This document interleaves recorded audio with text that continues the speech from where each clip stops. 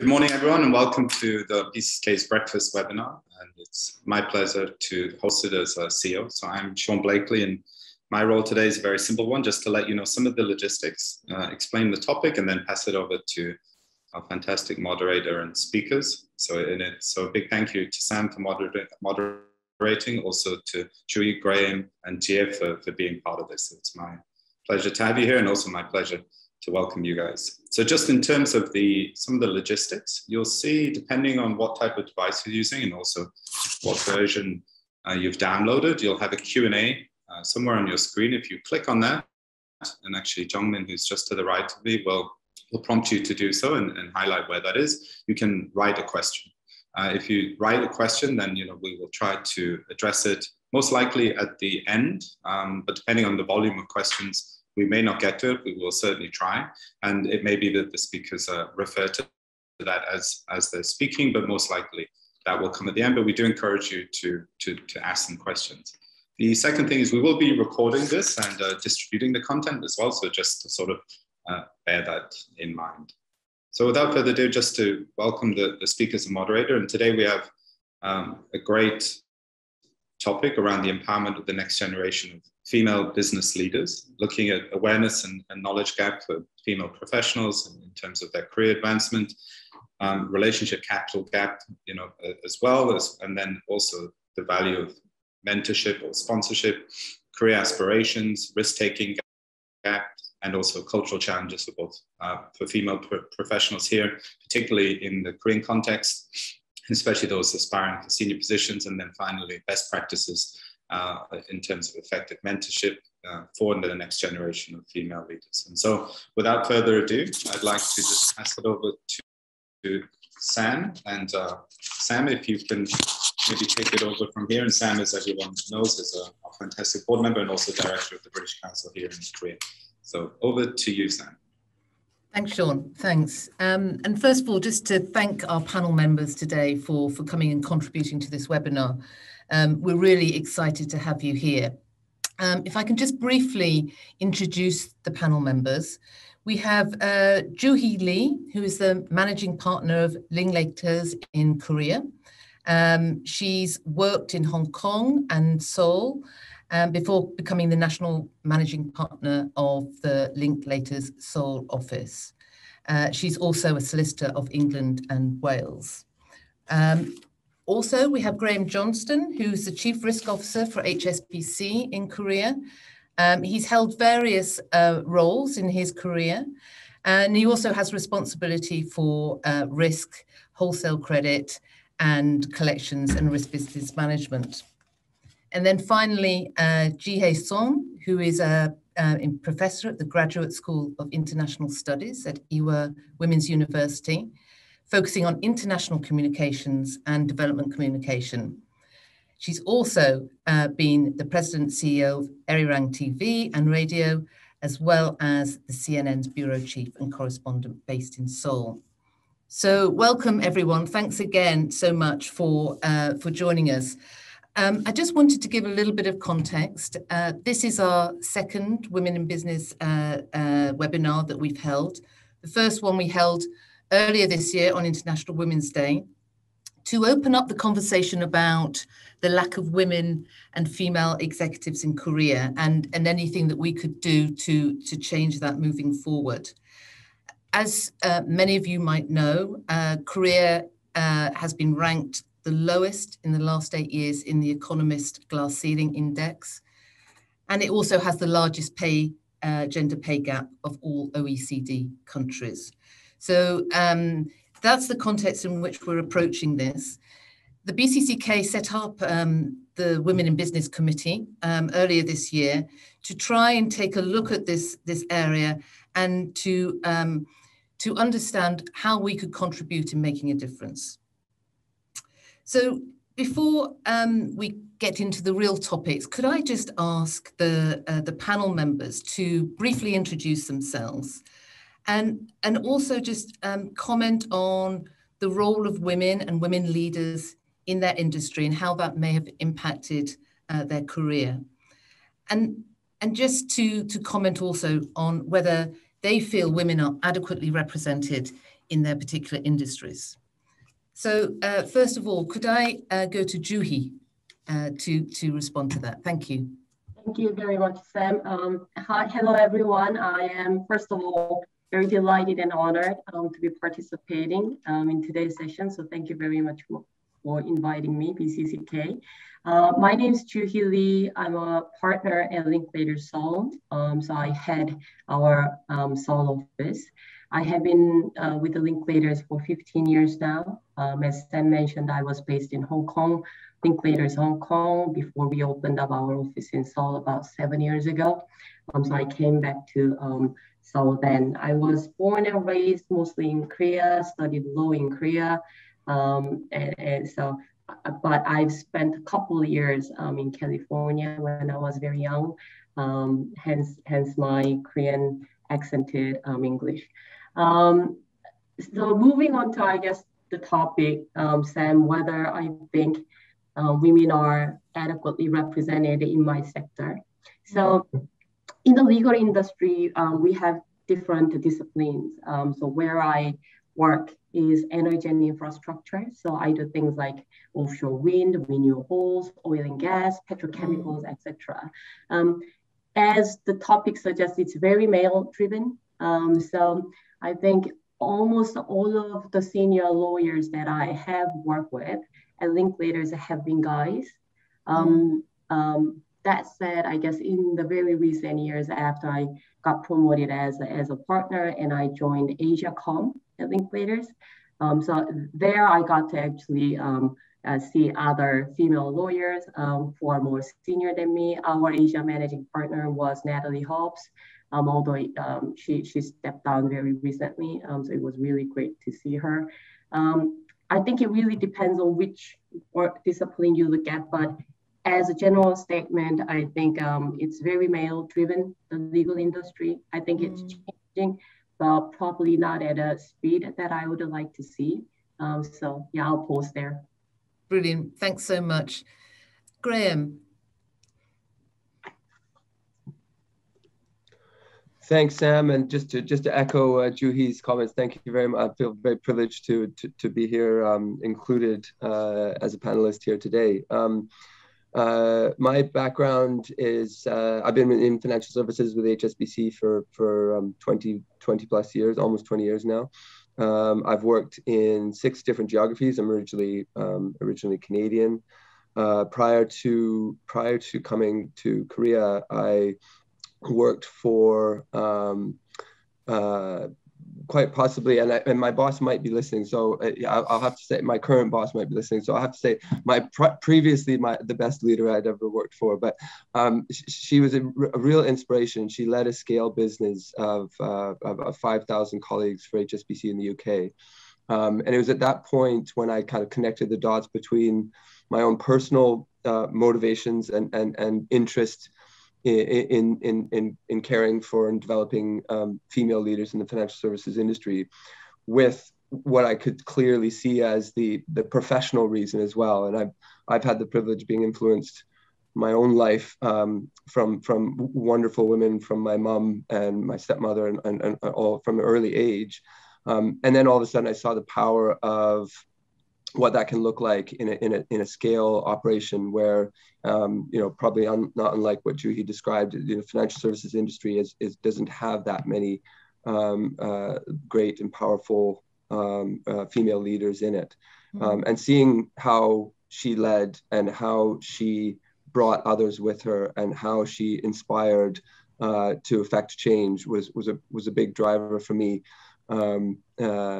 Both personally and professionally, and that was sort of the mantle. And I said, well, if she's going to be that representation for people in the UK, I want to also try and go and help ignite that wherever I go next. And I'm pleased to say in Korea, I work with a bunch of wonderful women leaders, both on our ExCo and across our business in HSBC, that really makes it easy to be an ally to this very important agenda. Brilliant. Thanks, Graham, very much. Thanks for that contribution.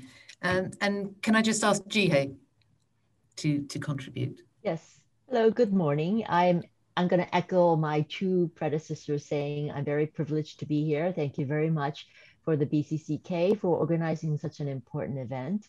My name is Jie-ae Sohn Jie-ae in Korean. I am currently a professor at Ewha Women's University, the world's, I think, second largest women's university. We have about 20,000 women studying in our campus, on our campus, now offline, but online, offline. I graduated from Ewha. I'm like Jie-ae, bred and born in Korea. I spent a couple more years than Jie-ae overseas, hence my Korean accent is a little less than what Jie-ae said, but I am very Korean through and through. I was a journalist for most of my career. I spent 15 years as a CNN correspondent in Seoul, then moved over to government, worked for the government as spokesperson. So I was able to know the other side of the mic, and now I also do communications consulting as well as teaching. In journalism, relative to other industries, women are seemingly better represented. When I entered journalism in the 1980s, that was actually one of the reasons I sort of started down the career towards foreign correspondent journalism. Women could only go into the culture desk. If they were hired, that's all they could do. These days, it is not the case. Women go into all different sectors, and there are more of them, and you see more of them on TV. But I am afraid that they are still not given the responsibility roles and move up the ladder the way that they should be. And to be frank, a lot of them are considered eye candy. And so it is still the case. Just a while ago, even just 2-3 years ago, there was a big uproar or big news story about a female anchor actually wearing glasses for the first time, which goes to show that women were considered much more for how they looked than actually what their capabilities were. And especially on the top, in terms of the executive level, I think there is a gross underrepresentation of women.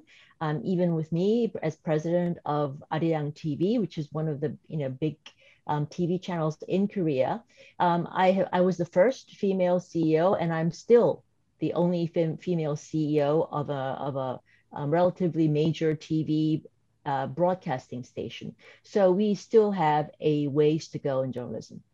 I'll stop here. Thanks. Brilliant. Thanks so much. Thanks so much.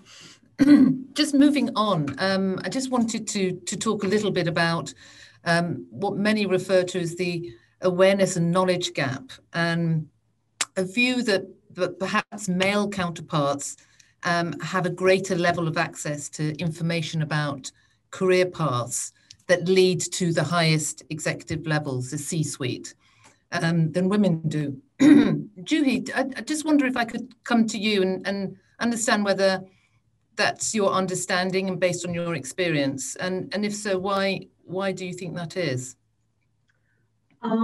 Personally, so I would like to share from two aspects: one personal and one I've seen, not for myself. So personally, I have been very lucky. So all the senior partners that I've worked with, they have been great. They have been super transparent. From the very onset, they shared what it took, what was required to become a partner at Linklaters, and how we could make that happen. So we worked together, me and my sponsor partners, we worked together for more than 5 years to make it happen. So I personally was very lucky, but I think I probably was an exception.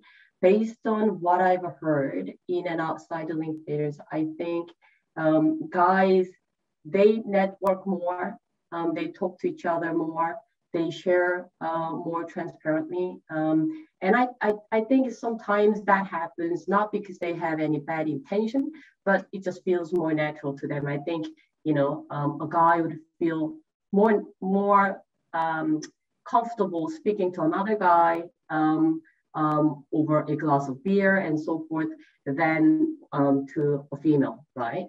So I think it is true that because of how the guys naturally behave, women tend to get less information as to how to get to the C-suite, so to speak. So I do think it's true.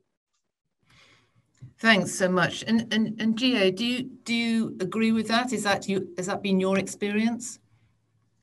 Yes, I totally agree with Jie that there is a different kind of culture among the male employees and among the female. I call it a systemic. In the U.S. they call it systemic racism. It's a systemic gender bias system in Korea. I mean, it happens without people really understanding or knowing about it. So I think that's why it's very difficult. I look at it from two ways. One, personally, because there are just a lack of female executives on the top. And so, the saying, you can't be what you can't see. I mean, young women that are climbing up the ranks don't see female executives up there. And therefore they feel like, that's never going to happen. Those things don't go to, girls and women like me. And so that sort of limits their aggressiveness and their, goals, I think. So that's one. And then two is what Jie talked about in terms of within a structure. Men have a certain kind of, they used to call it the old boys club. But I've seen that at work. I've had, even in executive level with other male executives, because I didn't know any female executives. I had no other female executives. I'm sure Jie doesn't know other female executives of her level. Or not many anyway. And I've seen other males, when they got a call from somebody, and this is a few years ago, so I'm sure it's less too, but saying that, a certain junior graduated from the same high school, same university, has just gotten, a promotion within a certain, other corporate that this company deals with. They will get on the phone right away, send flowers, their traditional flowers, send a note saying we should have lunch. It's automatic almost. The linkage of, people in the male society. Women don't think like that. Women think, oh, that's great. Maybe they'll send flowers, but they don't think of that as sort of a networking opportunity that comes up, because I don't know, we just weren't trained that way. We weren't educated in that way. And so it's a lack of that, I think, that has sort of kept women on a certain level and sort of limited them from rising above that level.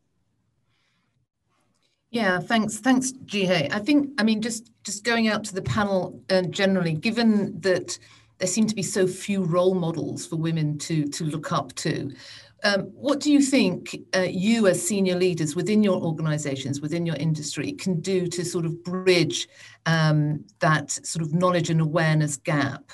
And I wonder if I could just bring Graham in, first of all, on that question. Sure. Well, I think if I just go back to one of the words that Jie-ae mentioned is bias, right? And I think there are two aspects to try and kind of cast a light on a space that we're not always aware of, right? So one is what can we do as an individual leader? And I think what we see at HSBC, by way of example, we've got a program, a balance program, where we've got 85 colleagues out of roughly 500. Roughly 17% of our colleagues are dedicated to a group who are, and the ambition of the balance group is precisely to help develop female leaders in the organization. So that is also not just women. That's about 60 of them are women, about 25 are men. So there's a kind of very, very transparent, very visible commitment from individuals, both women in the organization as well as men who should be allies, to show people that, okay, I may not be someone who you see in yourself, but I can be someone who can help bring you along, and someone who's committed to helping you along on that journey. And then the second part is a bit more structural, and developing processes and procedures that do their best to try and stamp out. And you can't, I don't believe that you can fundamentally stamp out bias, but I think you can take a number of steps to try and reduce it and eliminate it. And you know, if I look at sort of our hiring practices and say, right, well, we ensure that there is at least a female on the short list of candidates when they're going for jobs. We ensure that a panel of interviewers includes females on those interview panels. And these aren't panaceas; they're not perfect. There are other kind of unintended consequences that arise from this. But I do think there are at least kind of steps in the right direction structurally to try and mitigate some of the bias that exists, and addresses some of the issue of, you know, if you have all you know, 3 men interviewing for a role, they're going to be carrying a significant amount of bias into that, whether they realize it or not. Thanks, Graham. Thanks. And Jie-ae, I just wonder if I could just throw the same question to you. Sure. I mean, my thoughts are shockingly aligned with what Graham just said. So at Linklaters, we take this very seriously.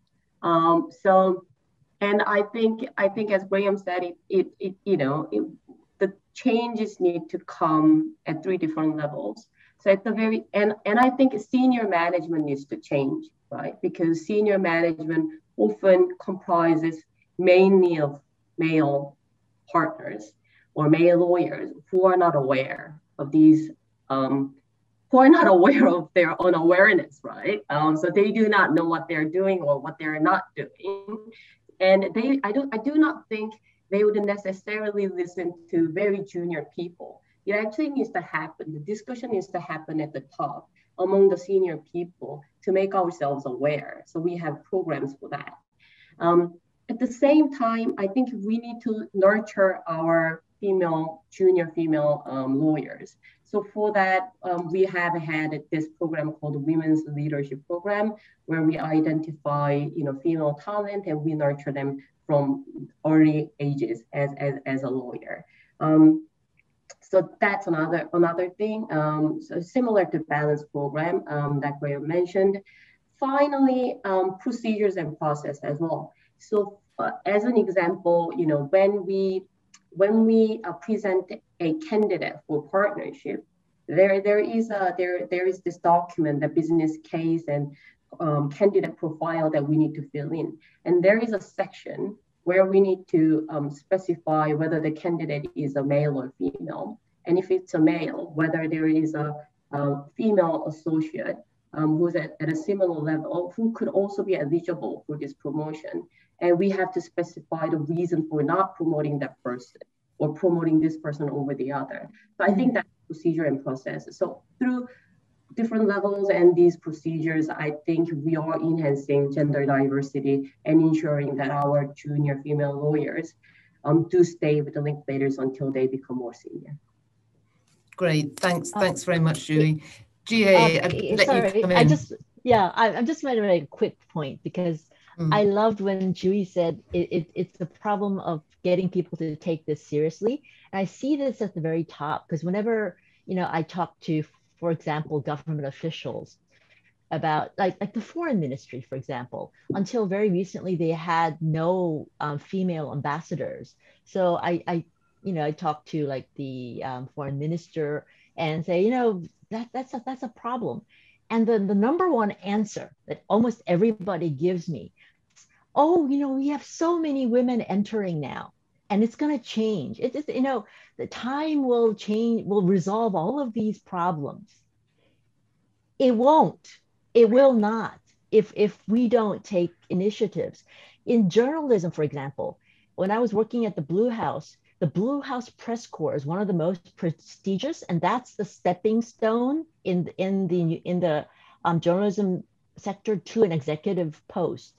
The number of females in covering the Blue House is really low compared to the number of females covering, for example, the culture desk. And so it's not really the number of women that enter the workforce. It's where they go. For the foreign ministry, if you get into, you have to be able to get into the Americas, the U.S., the department that handles the U.S. affairs, in order to move up the ranks.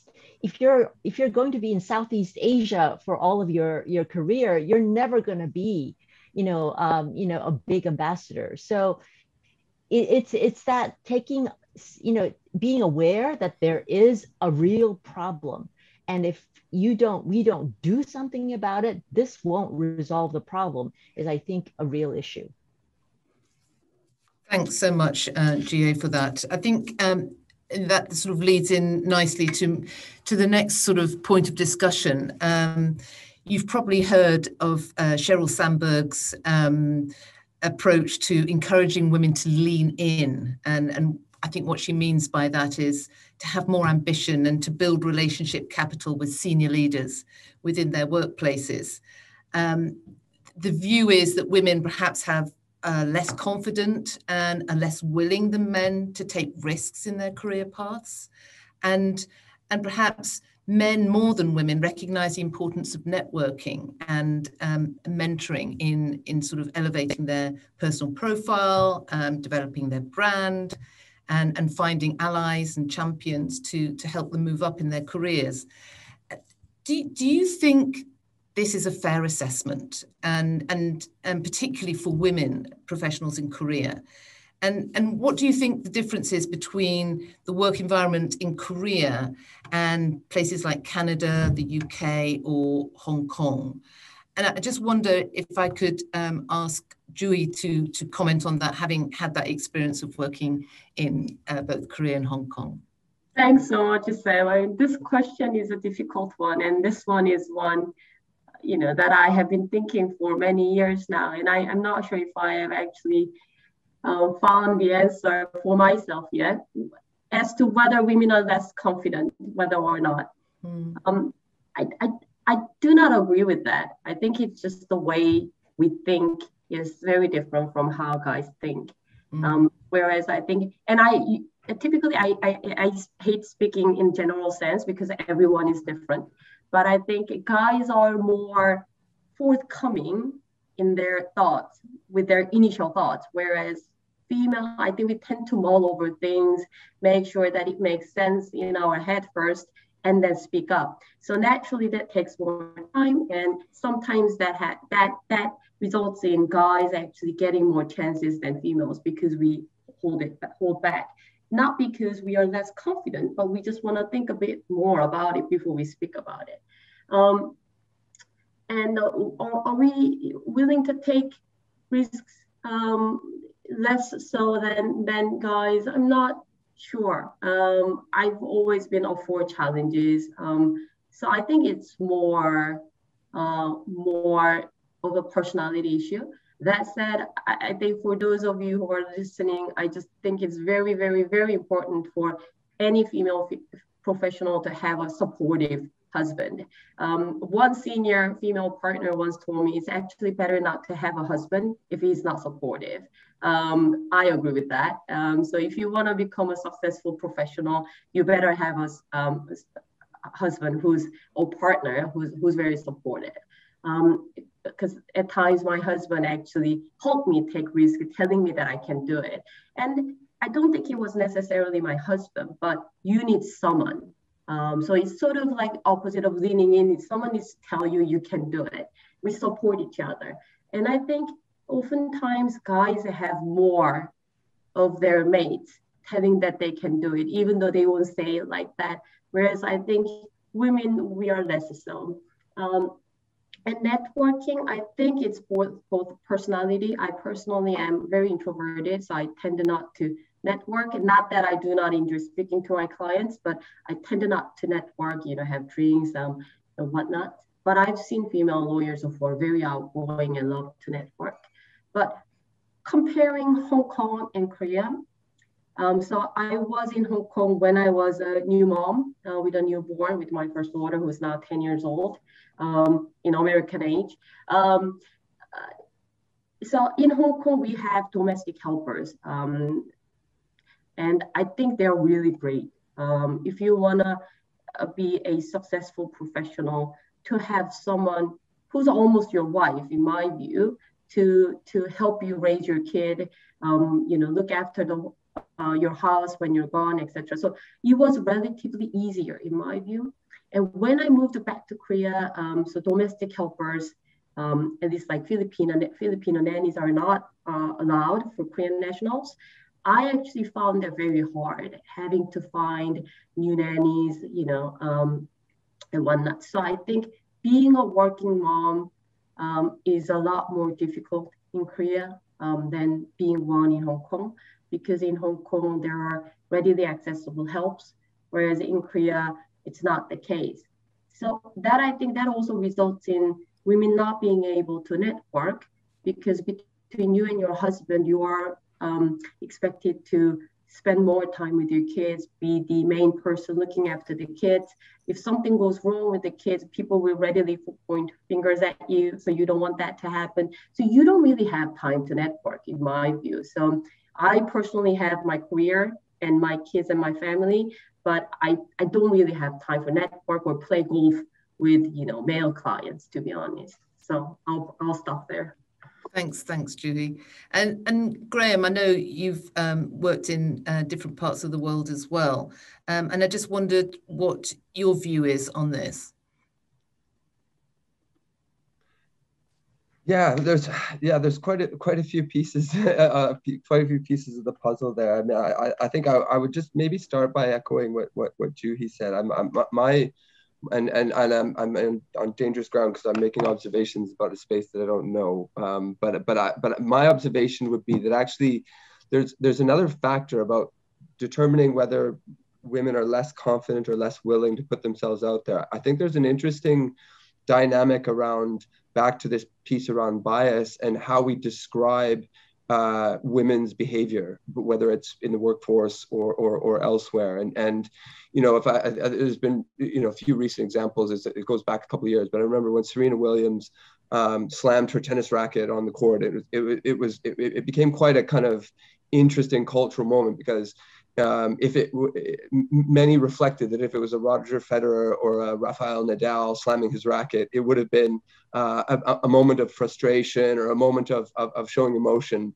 When Serena Williams did it, it was an angry Black woman, and it was this sort of both gender stereotype and lack of individuality around who she was as a person, that I think is ever present. And so if we link it back to kind of our day-to-day desires and ambitions, I think to show if a man shows ambition, a woman might be showing aggression. If a man shows enthusiasm, a woman might be loud. And it's these kind of little subtle descriptive words that often get used, which I think are a big factor in perhaps why women may well be as confident as men, but it's not as easy for them to navigate a way of how to show it off. I think if we look at the cultural pieces, man, I think I'm just at the risk of celebrating my own team. I do know I've got a lot of HSBC colleagues on the call, so I will just say, like, I think the environment that our female leaders in HSBC help to create, both as mentors, as sponsors, as guides for the more junior staff, is really something that is inspirational, and it's why I love and can speak pretty passionately about this, because I look across and I think that point that was made earlier about, like, I don't see myself in the leaders. I think the younger generation of women bankers at HSBC really can and do see themselves in some of the women leaders in our bank. And if I just call out a couple of data points, like last year, 95% of our new joiners were female, 56% of our promotions were female, and 45% of our sort of associate directors and above are female. And so we I think we're creating an environment that looks and feels like society, and we have more to do. I mean, we have more to do. But when I reflect on the culture gap, I think one of the best ways to bridge that is for the organizations that we're working in to shine as examples. And it will be an example to draw talent, and it will be an example because it will show up in the bottom line as well. So there's multiple factors for why an inclusive and diverse workforce is the right answer. Brilliant. Thanks, Graham. And Jie-ae, I just wondered if you could just comment on whether you think women have a confidence issue. Are they less willing to or less interested in networking than men? What's your view and your experience? I think women, I think we all want to be successful. I mean, we all want to be considered successes in life. And it feels good when we do that. But I think for women in Korea, being successful in life isn't equal to being successful in your career. I think it is, of course, being successful in your career is good, but also being successful in raising your kids and being, in being a good supporting wife to a successful husband is also sort of all wrapped up in there in how women are considered successful. Just taking my own personal perspective, as a CNN correspondent, president of Arirang TV, on the whole, if a male was this, that would be considered pretty successful. I would not have to, I would walk into any room and be considered one of the most, successful people in the room. But as a female, I have 3 kids, so I know this pretty well. If I walk into my kids, or if I walk into any room full of women, the most successful woman is the mother of the first, the top student of that class. It's not me. And so I think, working women deal with a lot more of different, I see Jie-ae laughing, so she definitely understands what I'm talking about. It's a more complicated issue of what a successful woman looks like in Korea. I think that sort of plays a lot into how women seek out career goals and how far they're willing to go in terms of really being assertive and confident. And so I see it from that perspective. Brilliant. Thank you so much for that insight. Just moving a little bit more detail around the culture, the cultural environment in which we operate. As you will know, as senior executives, the importance of ESG is rising. Women's inclusion in senior positions at the C-suite is now becoming one of the major social and governance issues for companies in Korea. But I would like to suggest that to have a meaningful reform, company culture would have to change, where senior leaders are on board with the importance of this initiative. And I just wondered whether you could just share from your own industry perspective some of the best practices and policies that you've seen that have been effective in changing company culture, making it more inclusive, and encouraging and providing a platform for the next generation of women leaders. And also, if you could just talk about your views around mentoring. As you know, the BCCK has very recently initiated a mentoring scheme, and we'd be interested in your views on whether it's easier or more difficult for Korean females to find mentors or even to mentor someone themselves here in Korea. Sorry, a lot of questions in that area. Let me start with Jie-ae, please. Thank you, Sam. So best practices and company policies, as I mentioned, we take this very seriously. And we do have many initiatives, programs and whatnot to nurture our female lawyers. But I think what I'm most proud is that the female representation in our senior management. So for example, our senior partner, who's CEO equivalent in a company, is Adamar Komisky. So first, the senior partner. Our Asia managing partner until very recently was Natalie Hobbs, who's also a senior female partner. So I think, and head of our corporate practice is Sophie Matar, who's also female, as the name suggests, and dispute resolution, Jalika. So I think having these senior figures to look up to, who makes you feel that you can actually have a family and have a career, I think that helps a lot. That gives female lawyers a lot of courage to just go for it. And it is not impossible, and that the firm will actually take steps to ensure that they get all the supports they need to make it happen. So that's what I'm really proud about at Linklaters. So I'll pause there so others can speak as well, but happy to speak on other points if there's time. Okay, great, thanks. Graham, could I just bring you in on that question, or those questions, I should say? Sure. Yeah, I was just trying to unpick which one. So I think if I speak to, best practices, again, I'll kind of call back on our balance group, which is notably led by a couple of senior leaders in our business.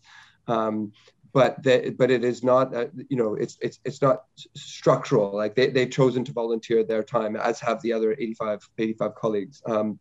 And through that program, there are a wide array of activities, and just to touch on a couple of the sort of headline pieces, we do diversity, inclusion, career development, corporate responsibility, work-life balance, women in leadership, and an HSBC library. So that's sort of how the team is structured and organized, and then each of those subgroups initiate activity to sort of drive the agenda forward. I think it's sort of, that is a really key component part. I think, we talked a little bit about the processes and procedures, which I believe very strongly are really important aspect of minimizing bias that exists in the organization. And then it's also kind of toned from the top. I mean, these are senior female leaders who are running that program, but it also comes straight from our CEO and from our exco as well, who are very active in our mentorship program. We also recognize the difference, and I think this is an important distinction, the difference between mentoring and sponsoring.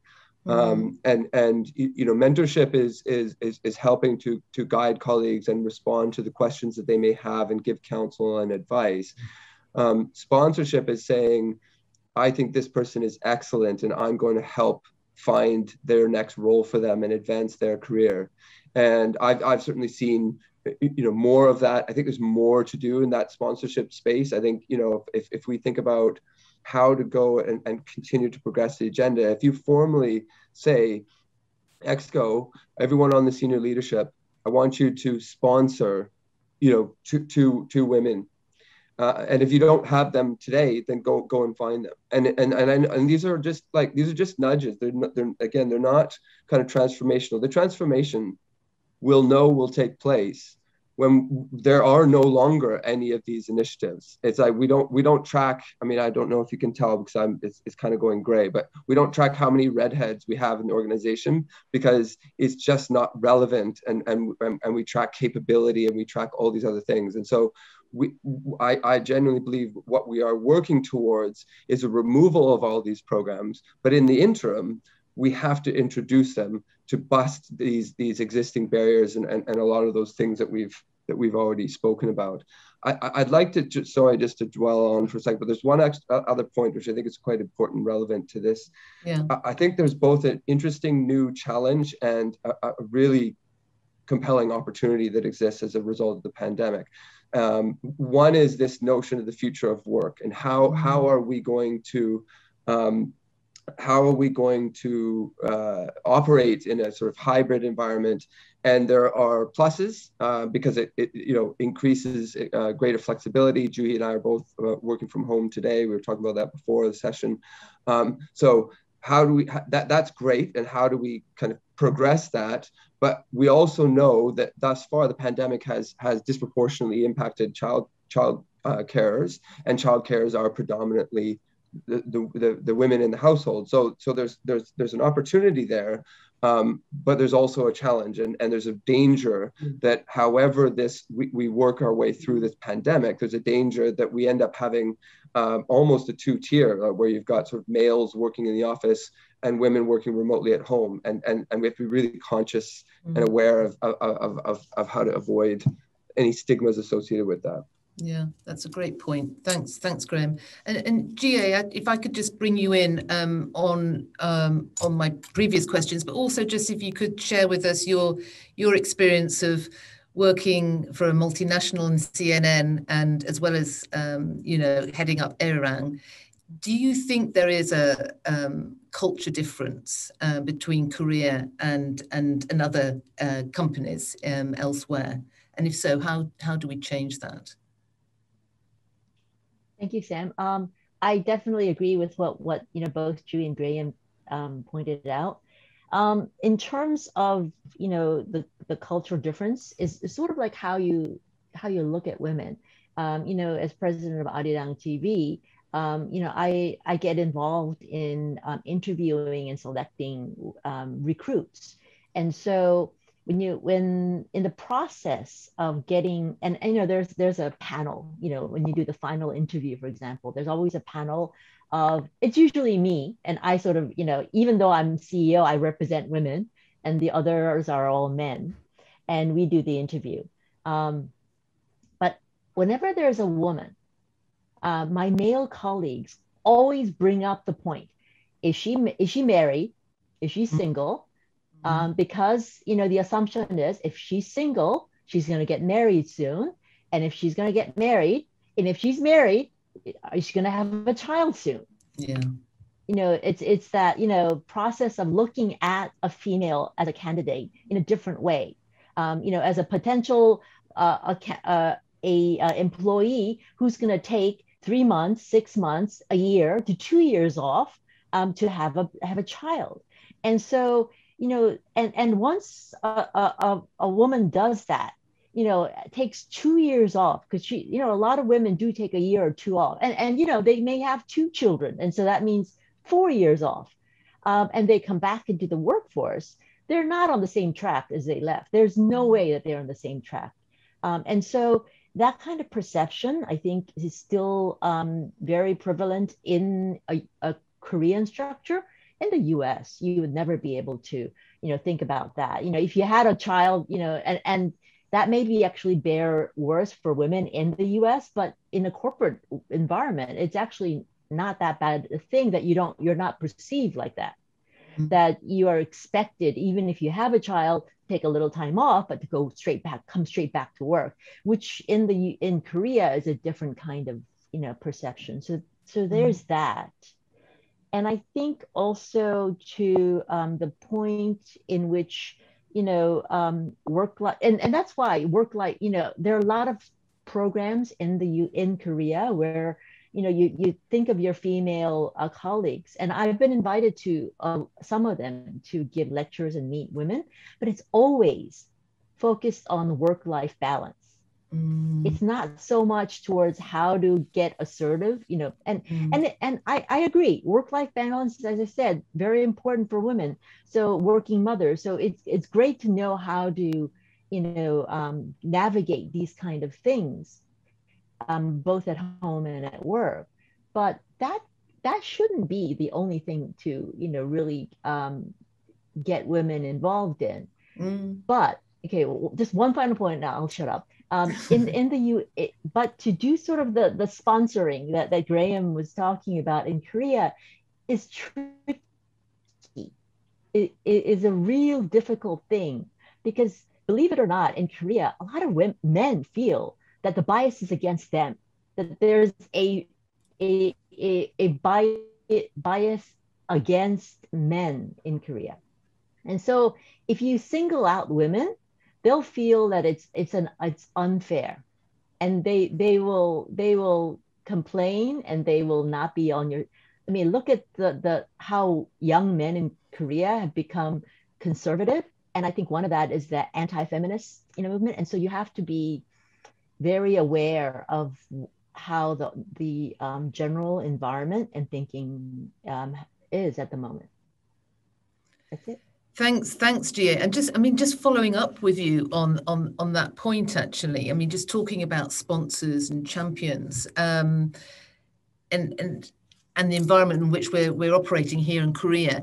I mean, did you yourself have a sponsor or a champion to help you, give you a boost in your career? And given sort of the concerns that you've just expressed about, male Koreans feeling as if it's unfair, do you, as a female senior professional, actually sponsor or champion younger female professionals? When I was moving up the ranks, I didn't have a specific, well, actually I did. I mean, there were a lot of male executives who felt that a young, female was something unusual. I mean, I was pretty much the only person. I didn't have a female role model. When I became spokesman for the Blue House, they actually said, "Okay, who's your role model?" And there was no role model in Korea, so I picked the woman from the U.S. drama West Wing as my role model. But anyway. As Jie said, the biggest support came from my husband. And in a way, that's sort of, he was mentoring and sponsoring at the same time in terms of his support. And so I think that was, for me, in an era where there were very few female executives on top, that was difficult. For a female executive to mentor another female is much easier. In Korean society, it's sort of, almost, I guess it's because male executives sponsor males and they consider that okay. And so when a female executive sponsors or mentors a female, that's okay. That's sort of considered normal. And so I've been able to do a little bit of that. Now that I'm out of the corporate world, I can, have, well, part of what I teach, but other women who are in journalism, want to move up, want to think about how to deal with the work-life balance, for example, come to me, and I'm very open about it, and we talk a lot, and so I sort of try to work them through it. So that's sort of the way that it goes for me. And do you sponsor male executives? I actually do, which is weird, but men come to me too, young men come to me too. And if I, and I think they have certain amount of, I judge by the amount of social good they want to do. And if I figure that's what they have then I try to do as much as I can. And that's sponsoring in terms of finding them, getting them meetings with people, having, doing a lunch with somebody, things like that, and then including them. So that's the kind of sponsorship that I like to sort of be able to do. Great, thanks so much. And can I come to you, Graham, next as our male panelist, and just, have you had a sponsor who's supported you in your career, and what role, if any, have you had in sponsoring others? Yeah, so I have. I had my old boss was very much a sponsor of mine, and I believe would still be. I think in terms of my sponsorship of colleagues in Korea, I mean, how do I put it? I would say I think I do. I'm very active with my colleagues, both people who work for me and colleagues who reach out, and I've got a number of ongoing relationships, and some of them, I find it a little bit challenging to sponsor someone not in my structure, if I'm honest. And so I think in those cases, and this is probably advice I'd give just more broadly for colleagues in any event, but I think you've got to figure out ways to show your contribution professionally in order for people to be willing to go into a sponsorship type relationship with you. It's you know, and we've talked about it, like there's oftentimes I'll have guys who reach out and are keen to have a personal relationship and a professional one, and then merge that into sponsorship quite quickly, just because we've gone out and had a couple of beers together, and I'm like, well, no, you kind of have to prove that you're a capable executive in order for that to transition from, oh, this is a friend of mine, to I would be an advocate for you hiring this person. Those are two very different, distinct, and I find often we collect it, often people integrate and merge those, and I'm quite clear in my guidance both to younger, you know, professionals, be it female or male, that if it's going to be a sponsorship type of relationship, looking for a chance to work in an STA, or looking for a chance to a short-term assignment,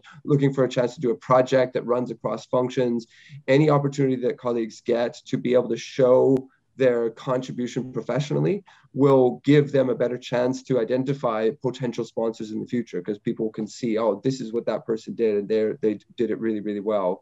Mentorship is different, and I mentor a large number of colleagues, and that's something that I, you know, get a great deal of passion and fulfillment out of. So I'll continue to do that.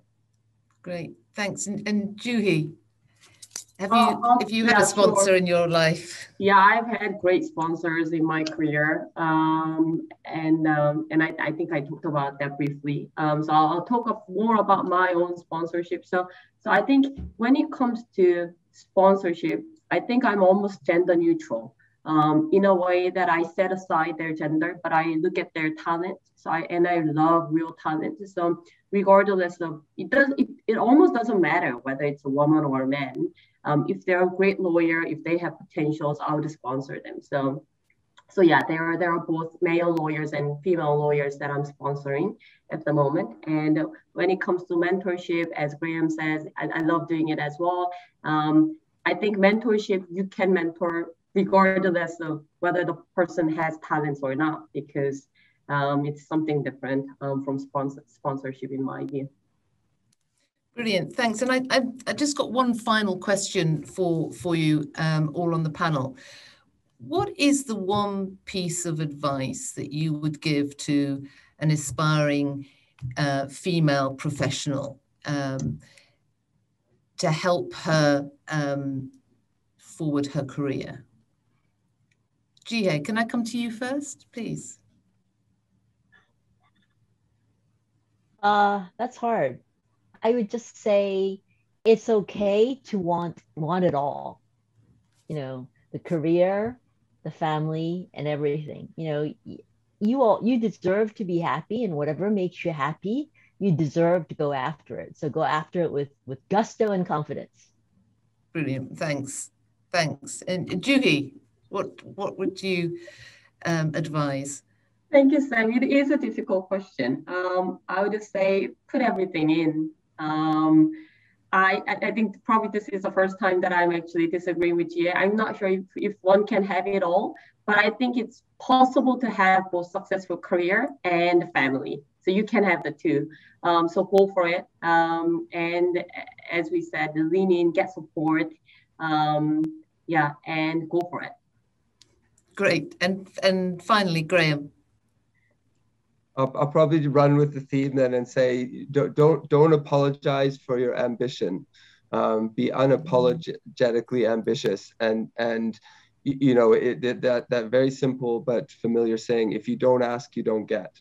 And so make sure you stick your hand out, make sure you push yourself out there, make sure you look in the mirror, and this is for myself as well. Every time I get up in the morning, make sure you look in the mirror and say, you know, how am I going to be better? How am I going to push myself forward? And raise your hand when those opportunities arise. Brilliant. Thanks so much, everyone, for your contributions and for signing this webinar off in such a positive note. Can I hand back to Sohn now, please? I think we're coming very close to time on this webinar.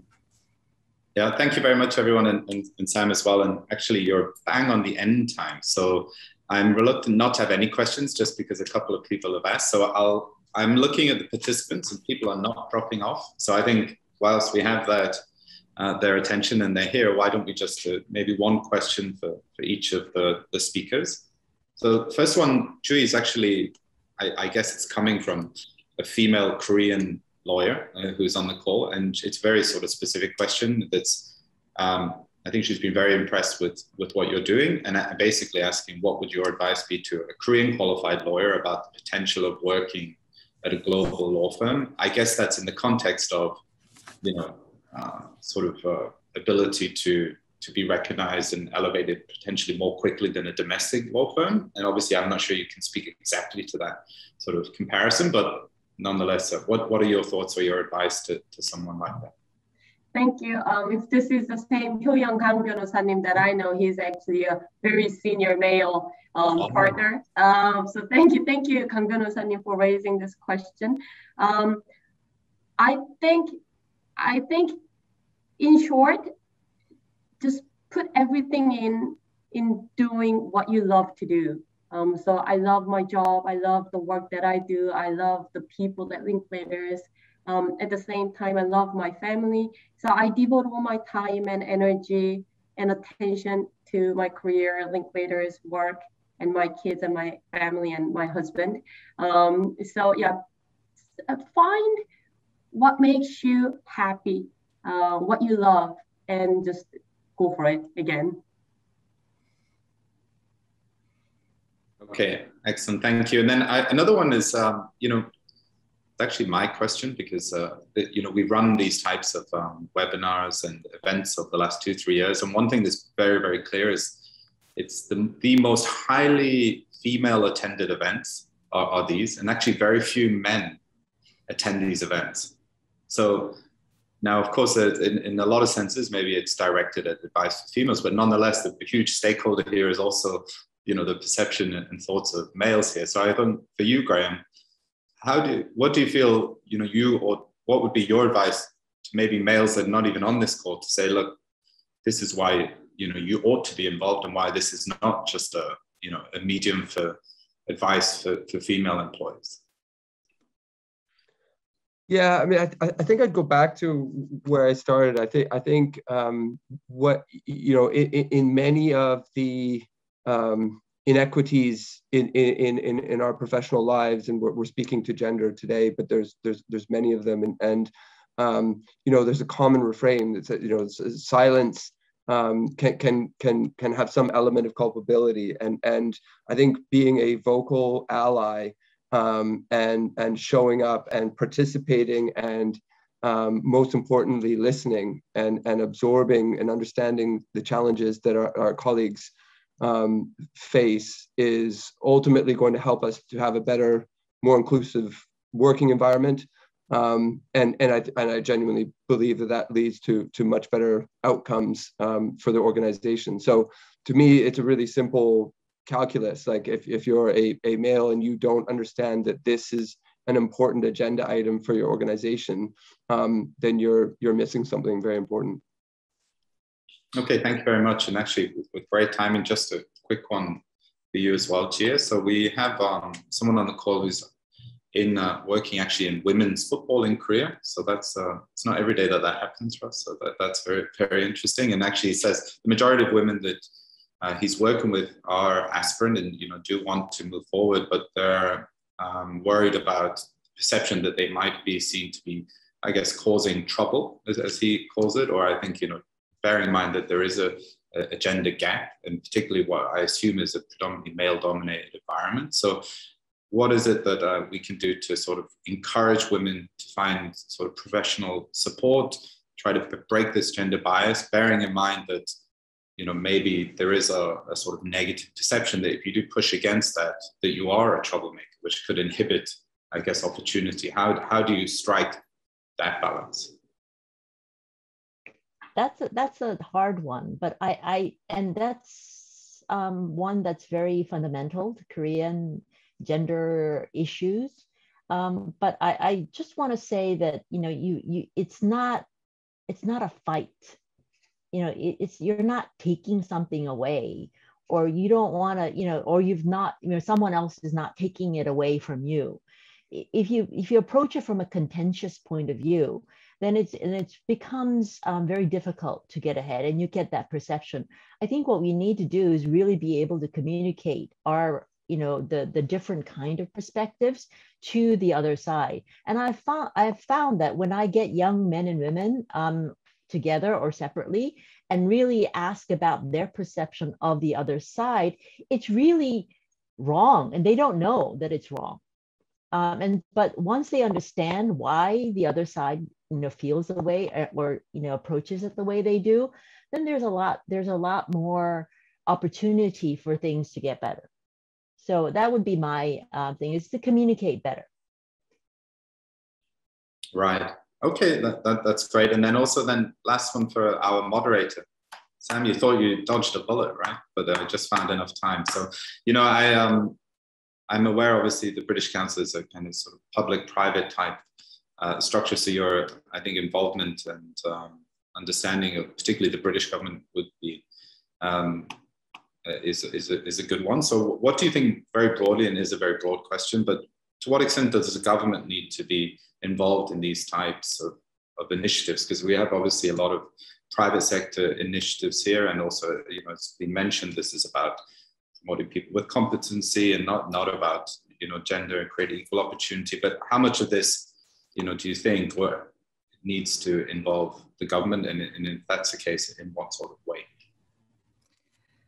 I mean, I just very quickly, I think it's really important that the government leads by example, and so we will run a number of programs focusing on gender equality and providing opportunities for women, and we can only do that if we create a relationship of trust and show that we're walking the talk. So from a British Council perspective, we need to, as I say, lead by example as well.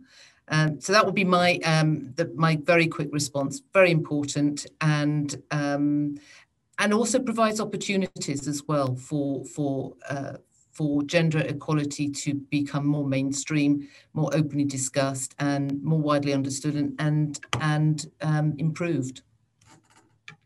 Okay, yeah, I totally agree. And that's why after this call, I look forward to going to my all-female staff and having a very productive day at work. So someone's asked where this will be available. We'll be putting this up on YouTube and also sending the link to everyone that's attending.